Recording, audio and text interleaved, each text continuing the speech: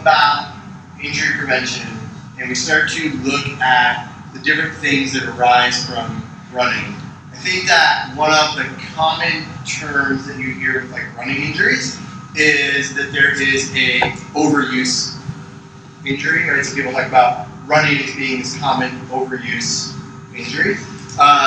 And really, I think as you look at a lot of the data that comes out of all the running research and stuff, is that there's very few overuse injuries. A lot of it is just under recovery, okay? So you didn't necessarily use something too much, you just didn't set yourself up, right, to be able to do it by recovering enough between the last time. So when we start looking at all of the different things that you can do for recovery, basically you've got a couple different tools in your tool belt to look at recovery. So you've got sleep, right? You've got nutrition, but you also have the intensity of the workouts that you're doing. And so that's where it becomes really, really important to get good at training to the intensity that's prescribed by the plan, right? And not sort of like racing other people in the group. And you know, the beauty of running is that you can do it at your pace and still be doing it with a bunch of fun. Okay? So you're never let yourself feel like peer pressure to run with somebody and keep up to a certain standpoint. You're running the same training plan as everybody else, but at your pace to where you are on that day.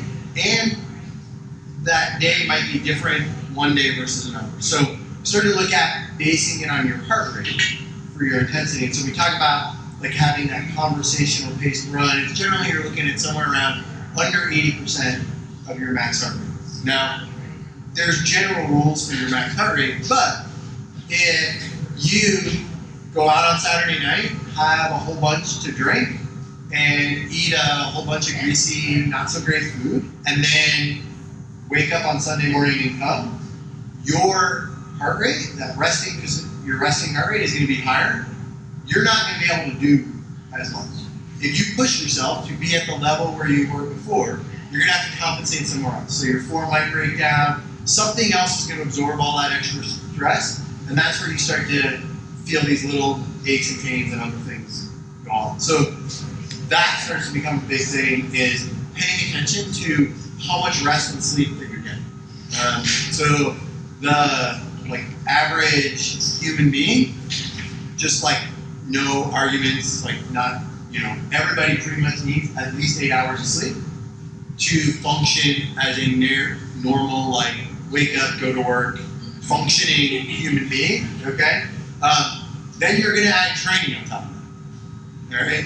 So roughly you want to set aside at least 9 hours a night for sleep, okay? Yeah, so that always sort of like gets everybody, you know, shocked. And I think that everybody has like a different situation, they have different things going on, all these different things, but it's really important for the success of your plan that everybody at home is aware of the fact that you have this goal and that you're training for this, and that this sleep thing is not just you like trying to get out of doing the dishes after dinner, right? Which could be, but you need to get that in. And so it's important that you have like a support network at home of like people that are like, hey, go to bed, okay? And that you really stay on yourself, all right, about that, because if you start to get into like sleep debt, right, it doesn't work like what they say in college where you can just like sleep all day Saturday and make up for the week. You pretty much can't get sleep back. So you can, it's really unfair too, because you can build up debt and things will get worse and worse and worse, but you can't ever like bank sleep, and you also can't make up for it. So not getting enough sleep can only have a negative effect. You can't go the other way. And this is actual sleep and not like I go to bed for 9 hours and I only slept for 7. Right, exactly. So this is like in sleep mode, you know, and the other thing is sort of like, you know, your like different devices that you might use are gonna measure your sleep based on when you stop moving and when you start moving. They're generally off by somewhere between a half an hour to an hour. So if your Garmin says you got 8 hours of sleep, you probably got to run 7.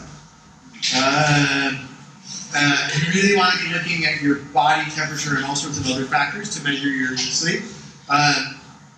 So you really want to keep track. The Garmin can keep track of your resting heart rate. And keeping track of your resting heart rate, if you see that start to climb up, it starts to be a sign that your body's not recovering from the stress that you're putting on it. And so then you want to start to look at either putting less stress on it, or getting more recovery, or my advice is going. Okay? Anybody have any questions about sleep stuff? No? So the other thing I started talking about this is nutrition. And so we'll do a lot of different stuff on nutrition and all the different aspects of nutrition as we kind of like work through the plan. And people will have specific questions or whatever. But however many, one thing is you don't want to be losing weight while you're training. Okay? If you find that you're losing weight, okay, then it means you're not putting the nutrition back in that you've burned out, right? And so your body doesn't have the fuel to rebuild the stuff that's broken down, and just more things are going to break down. Okay, so, I don't know, I'm neurotic about this stuff, and I weigh myself every morning. And if I start to see the number going down, then I know I need to up my calorie intake. So you don't want to be losing weight while you're training. If you have like a goal of like weight loss, and this is something you want to do and whatever, that's great, just not at the same time, right? You don't want to do it at the same time.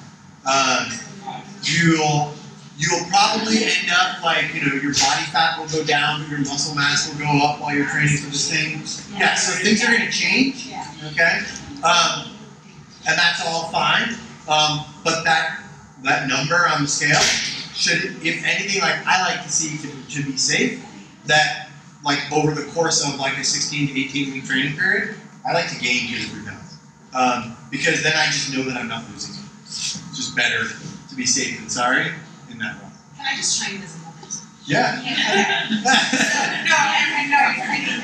So right now, I am not toned at all. Like I haven't been running probably for 2 months since Boston, okay? I feel like blood. Okay? I weigh the exact same that I do when at the end of my marathon training. At the end of my marathon training, like these pants will be like slipping off. So it's the muscle versus fat ratio thing that's going to happen. So your body, you're going to see a change, but just, okay, I just want to think that. So I'm not thinking like, pound of muscle and a pound of fat take up a different space. Yeah, I did. Well, no, and I know, because I totally get that. Yeah. So you're saying I can eat a pint of ice cream after a long run? You can. Actually, I was just reading something yesterday, and I haven't finished the article. Yeah. Like skim milk is a really good thing to drink as soon as you're done running. Oh, I like chocolate milk. Well, that's actually even better. The chocolate milk too, but there's some studies to that. The other thing, nutrition-wise, that I always tell everybody, go out and get some tart cherry juice. There's all sorts of research behind tart cherry juice. It's just really well studied and everything. It's a great natural anti-inflammatory. It also has like melatonin producing things. So you have 8 ounces of tart cherry juice at night before you go to bed. And it'll help you like get to sleep a little bit. But it's a really good sort of, I call it just like free, but obviously you have to buy the cherry juice. But it's just like there's no cost to that. It's not like you have to, there's no side effect like Advil or any of those sort of things. And so you just take it. It's a really good, just sort of like natural anti-inflammatory. You're going to be running. There's going to be impact. Your joints are going to inflame, right? That's all natural and part of the process. Anything you can do to bring that inflammation down on your own is just a good thing for you. Make sense? All right, so we got sleep, we got nutrition, all right? The next thing that I always sort of like to talk about here is just your shoes and just your overall general kind of like body self-care type stuff as far as making sure that you're taking care of yourself going through this. So basically, if you're going to like a Yankee game or anything like that, like these guys like treat their like glove and their bat and all that, like, you know, it's like probably better than their kids, some of them. And so the idea is that those are their tools to do their job, right? And for you, your shoes are your tools, as is the rest of your body. So you don't want to be wearing your running shoes also to like the mall or anywhere else, okay? They are just for running. And you want to have at least 2 pairs, okay? If not more than that. So generally, you kind of like look at the mileage thing, but what I used to say is once you start to get to 20 miles in a week, you need at least 2 pairs of shoes. And every time you go up to 10, you should add 1. Okay, so if you're running 40 miles a week, you want to have like 4 pairs in your rotation. Okay, and then what you do is you run in 1 pair and then just like stick them in the back and then just keep grabbing the next pair. Okay, the idea here is a couple things. One, that you will learn some that you like better and some that you don't like as much, and you get a good way of going through it. Also, if you look at the shoe, okay, if you have the same thing on all the time, that's your contact point with the ground. When your foot hits the ground, okay, that's going to dictate how those forces go up through your body. If that thing coming in contact with the ground is always the same, those forces are going to always be the same. They're going to always go through you in the same way and everything. And so if you vary that up, you're going to vary up the way those forces go through your body. All right? And so if you have, you know, a pair of one brand and another pair of a different brand, so the more you can vary it, the better. So I usually say like different brand, different model, you know, far off as you can get, and just rotate through them. Try not to say like, okay, these are my long run pair, these are my 3 mile, you know, just sort of try and keep it as random as possible as you're going through it, so that you're really controlling the way that those forces are being placed through your body. The other thing that happens is the shoe itself, like the foam in the bottom of the shoe, takes time to re-acclimate to not having you smash on it all the time. And so if you run on like Tuesday night and then you go and run on Wednesday night and you're wearing the same shoes, they're not as effective at absorbing force on Wednesday as they were on Tuesday. And so if you can vary that up and kind of like let your shoes rest a little bit, then they will last you longer and do a better job for you while you're wearing them. Does that make sense? Do we have any questions about that? No? All right, so the last thing that I talk about is you're going to feel all sorts of different things as your body starts to adjust to the load that you're putting on. Okay? And you're going to notice little random things. Okay? Like, so my thing is like, I have a really low blood pressure, and when I start doing any sort of like structured training long term, if I stand up quickly, I pass out. And my wife thinks this is hysterical and laughs at me all on the floor, and then sometimes helps me up and sometimes not. But I quickly learned that like when I'm training for something, I need to stand up slow. And so you're gonna learn little different things, all right? Everybody's got their own little things that kind of like break down on them. When I first started getting into like a training cycle, my right Achilles just like gets on fire. It doesn't matter what I do, what I strength train, what happens. It's like my body's way of acclimating to the load. As long as I don't ignore it and push through it and I pay attention to it, then within like 4 weeks of training, it's just normal. Okay? You're intentionally applying a load or stress to your body as a way of making it stronger. And everybody, different parts of your body are going to adapt differently to that. But it's really important that you sort of come up with a way of having an early warning sign to you of something that might come up, but also an idea of what your baseline is, right? So it's pretty easy for me to know that when I normally stand up, I don't pass out. That one's like a simple one. But, all right, what I like to try and have people do is a couple of things, and basically, you want to find some way throughout the day, okay, to just do this every day. And then if it's one day something hurts, or is hard to do, or basically you were able to do it on Monday and on Wednesday you can't do it, okay, that's going to warn you that somehow your body is not adapting to the stress that you're putting on it in a positive way, and that you need to make a change before you have pain, right? So I like to tell people that pain is the last sign that there's a problem. And it's generally the last sign to come and the first to go away.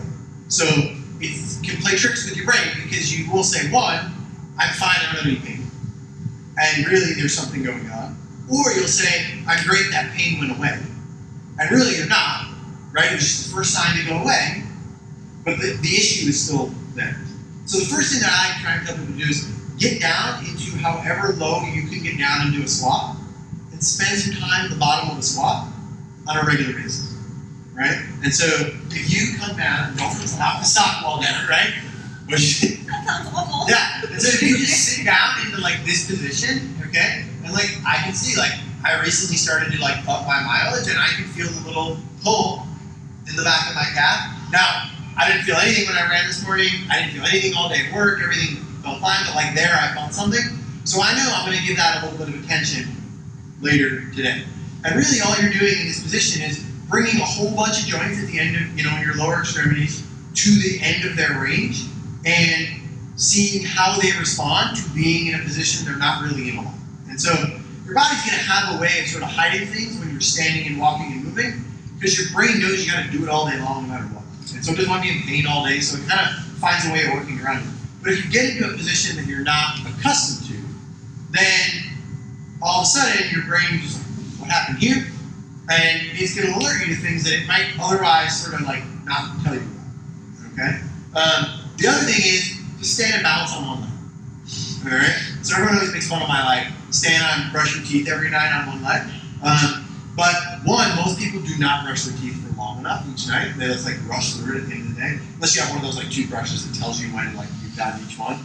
But if you stand and brush your teeth, like a minute on the bottom teeth, and then switch legs and do a minute on your top teeth, okay? If all of a sudden something hurts when you're standing and balancing on one leg, or you can't do it, it's a good sign to you that like, hey, hopefully, when you brushed your teeth yesterday, right? Do that on a regular basis. You were able to balance, and then all of a sudden today, you couldn't balance. It's just an early warning sign to say like, hey, what's going on? What's happening here with me? And what can I, do about that? And so we got squat, right? Balance on one leg. And then the other one that I like to use is sit on the floor and stand up, right? And so I know like as you go through the videos, they'll be like sit on the floor and stand up without using your arms and using one arm and all these exercise things. But just get down on the floor and get up. There's no rules about this one or whatever. Just be on the floor and get up. And this is one of one day when I somehow win the lottery or whatever, I'm going to do a research study. But I think this is one reason why people who have dogs are always healthier than people who don't. Because you sit on the floor with the dog and get up. And when you can't get up off the floor, you recognize that there's something going on and do something about it. Unless you're like us and let the dog sit on the couch with you, and then it's a whole separate issue. But in general, if you on a regular basis spend some time sitting on the floor and getting up, if all of a sudden you have pain when you get up, or notice that you're like, hey, yesterday I sat on the floor, right? And I just put my hand on the side of the couch and stood up, and now I'm leveraging my body off the floor with my arms, that's a sign that something's different and something's not right before you have pain. And then it's usually a really simple, hey, we notice when you're running that your legs are crossing over the midline, don't do that anymore, boom, you're fine. As opposed to well, there's all this swelling in my knee, and now there's all these other things going on, and you need to start altering things. And so those are the big ones. So squat, balance on one leg, get up and down off the floor. Medication, pain relievers, thoughts. Nothing positive. So there is a ton of well-documented research on the negative side effects of any sort of non-steroidal anti-inflammatory, and more negative information on cortisone in combination with running. They weaken ligaments and tendons and joint structure and all this stuff, and also will hide something going on. Does that make sense? So yeah, no good. You want to feel what's going on. If you do have you know, there's other things like if you have pain that keeps you up at night and all these other things, Tylenol's okay. There's other negative effects of Tylenol, but not so much specifically to running. And as long as you follow like the rules of the bottle, you're okay. Advil and Aleve, not so much. Those non-steroidal anti-inflammatory things don't go well with running. Any other questions? Do you want to talk about the pain scale that you use? Yes. Right. That's a prompted question. He planted me. I did. I forgot about that. So you're going to feel different things when you're running, right? And some things are going to feel less pleasant than others. So there's a couple things you like to pay attention to. So pain that goes away, like you start running and something hurts and you run through a little bit and it goes away. Keep going. No big deal.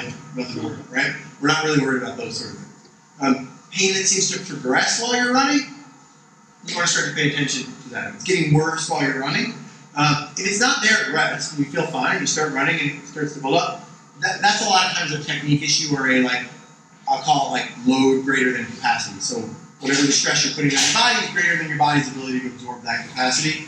And maybe you're not putting your body in the ideal position to do that, right?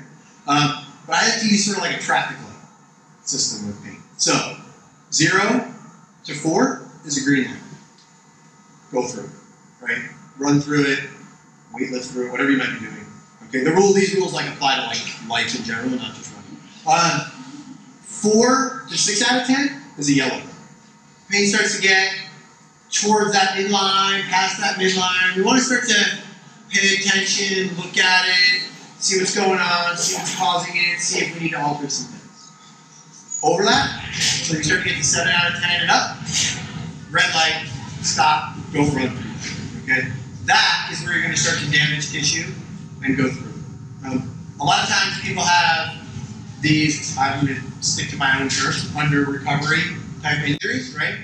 They feel like they're tearing something, you're very rarely actually damaging tissue in your body, okay? Most of the time, it's your body's way of saying, I can't handle the load you're putting on me, you need to alter this load. So if you alter that load, all of a sudden your body becomes happy with you again. So okay? Very rarely are you actually damaging tissue. Okay. Any other questions? Anything I did talk about that someone wants to learn more information about? No? All right. We are good.